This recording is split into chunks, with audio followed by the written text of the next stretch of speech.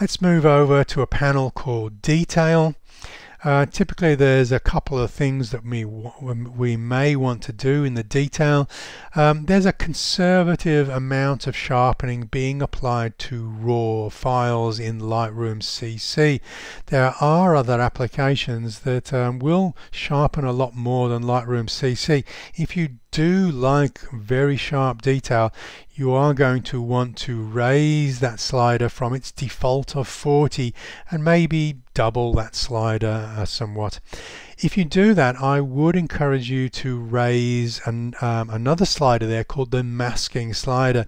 This will limit the sharpening only to the high contrast edges of your subject, which will give that illusion of a very sharp file. What the masking slider does is it prevents sharpening the areas of continuous tone, and the problem with sharpening areas of continuous tone is if we have any noise in those areas, the noise will look sharper and more obvious. We can use a two-finger slide. We encountered this when we were looking for clipping of detail on the blacks, whites, highlights, shadows in the light panel. We also have this option working with the masking slider to put two fingers next to that slider and move forwards and backwards. And this will take the image into what's called threshold view. As you move that slider, anything that appears black is not being sharpened. Anything that remains white is being sharpened. One of the things that I can also mention is if you are having trouble moving these sliders accurately, is don't touch the pin itself. Just tap either side of the pin and the values of the adjustment will go up in small incremental values. If you're having trouble raising a slider by maybe 3 or 5, just tap to the right or left of the pin and you'll make those small incremental changes. Let's look at another one of the controls that we have in the detail panel, which is the control over the noise.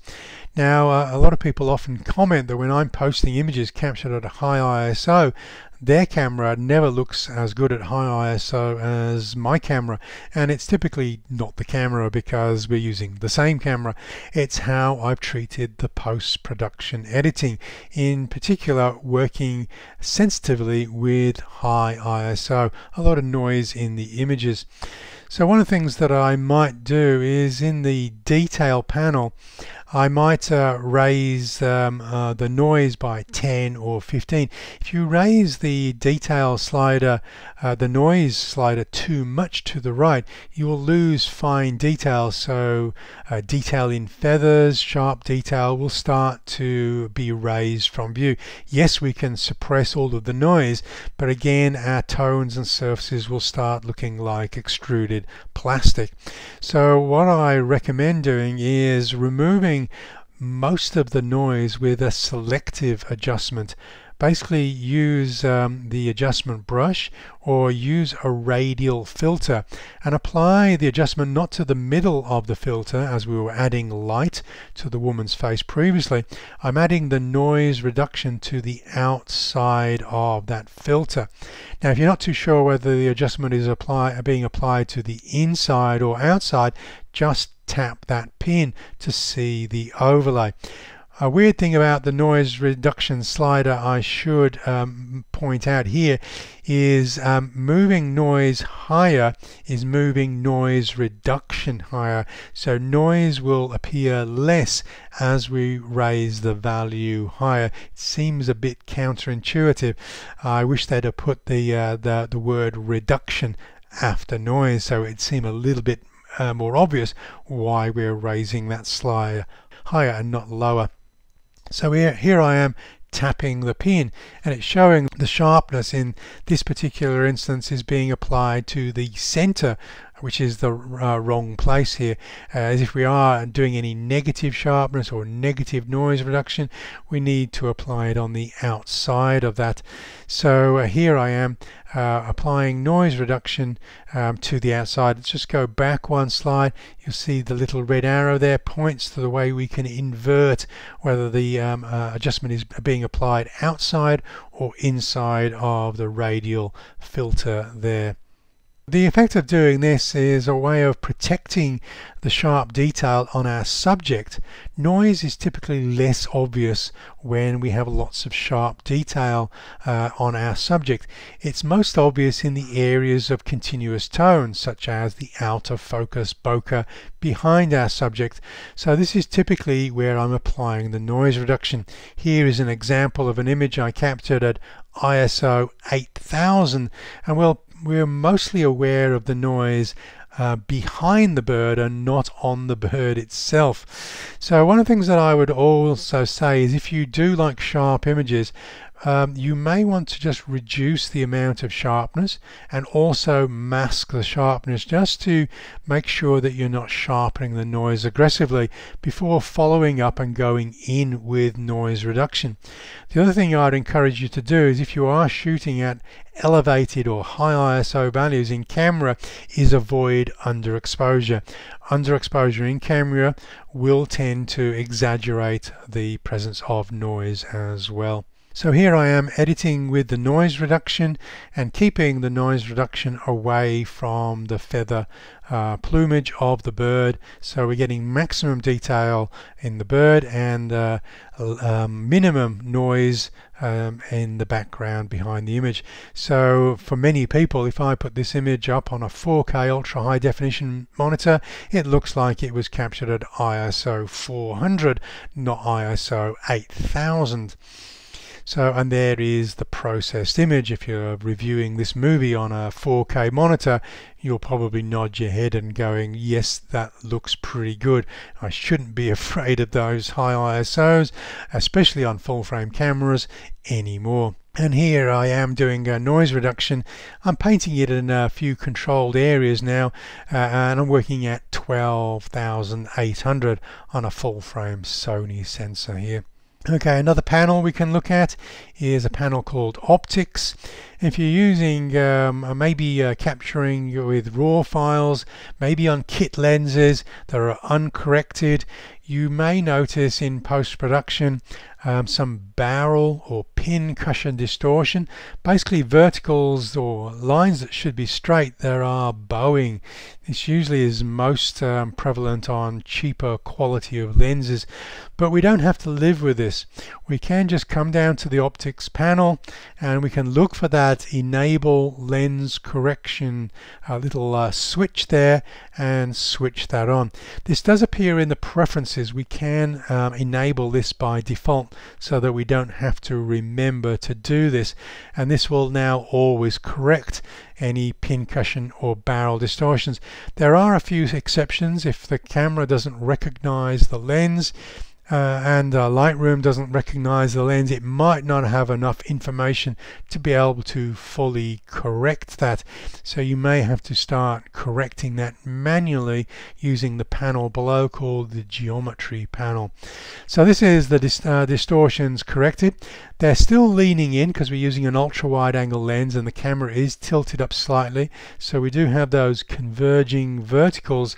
And what I would do is go down into that geometry panel, click on the upright and choose auto, and now that will not only correct the distortions that the lens has provided, but also correct the converging verticals, so they are fully corrected as well. Now there is occasionally an instance where the auto upright will get it wrong, in which case you just tap one undo, and then you go to the sliders below and you can start dragging those sliders. If you have any barrel distortion that wasn't corrected automatically, you'll use the top slider called the distortion, and this will try and counteract the effects of any barrel distortion that you might have going on in your lens. Here I am making those corrections manually, adjusting the vertical and also doing a small rotation. Now there is a little switch there which is highlighted blue called constrain crop. It is important just to enable that, otherwise you might get some white negative areas around where the corrections have taken place which are not part of the image.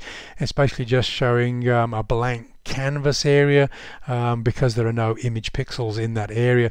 By switching on the constrain crop, the image will automatically be zoomed a little bit so we don't see those negative areas anymore.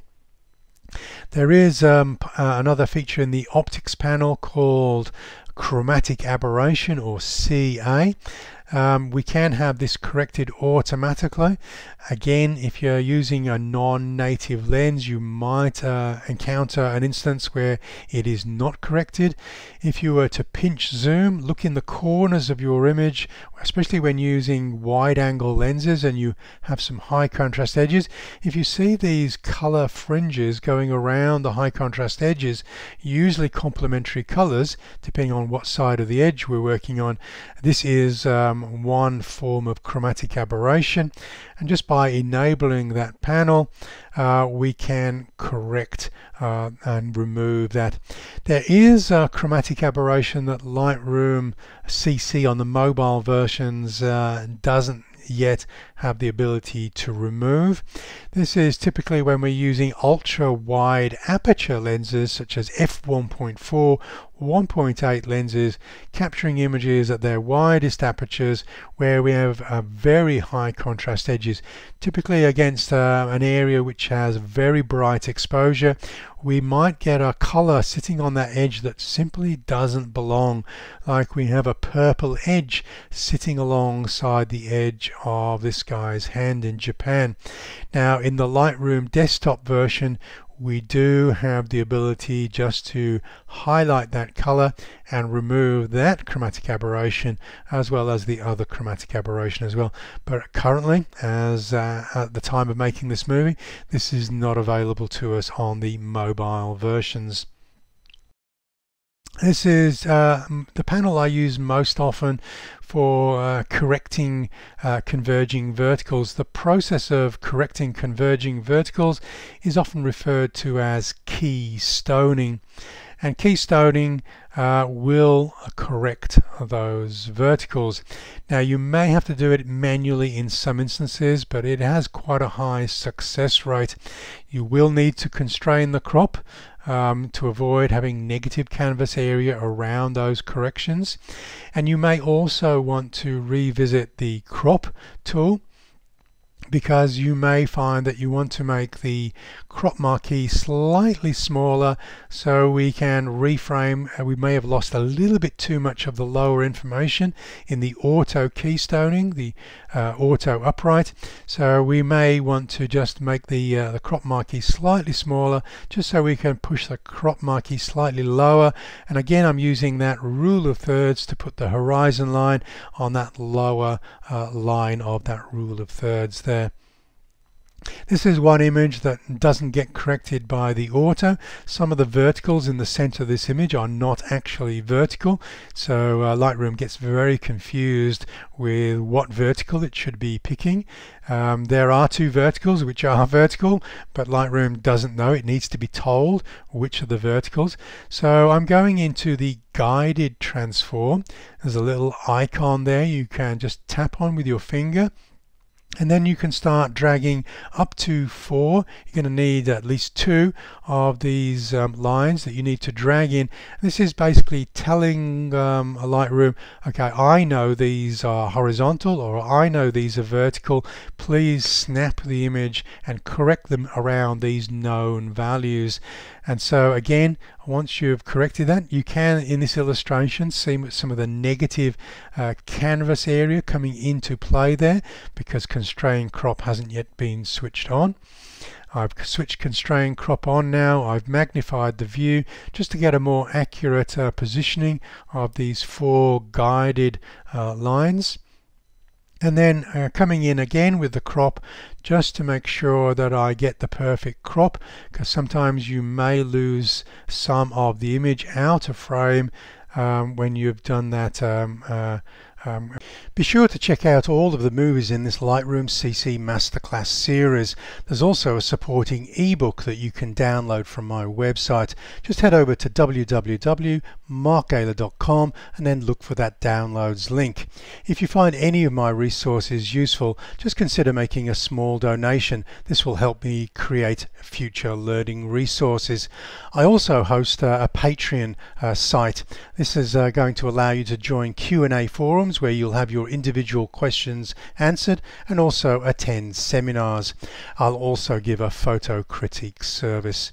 Okay, so thumbs up if you've enjoyed the movie, and I'll catch you online next time.